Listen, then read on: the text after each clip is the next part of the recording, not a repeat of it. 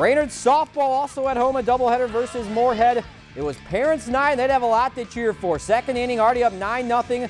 Cassia Crawl then makes it 10. Base it up the middle, scores a run. The next batter, Emma Corhonen, makes contact. Second baseman can't make the play.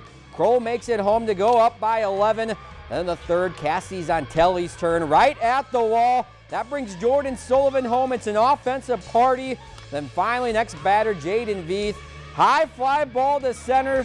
The throw then not in time. Christensen tags up from third.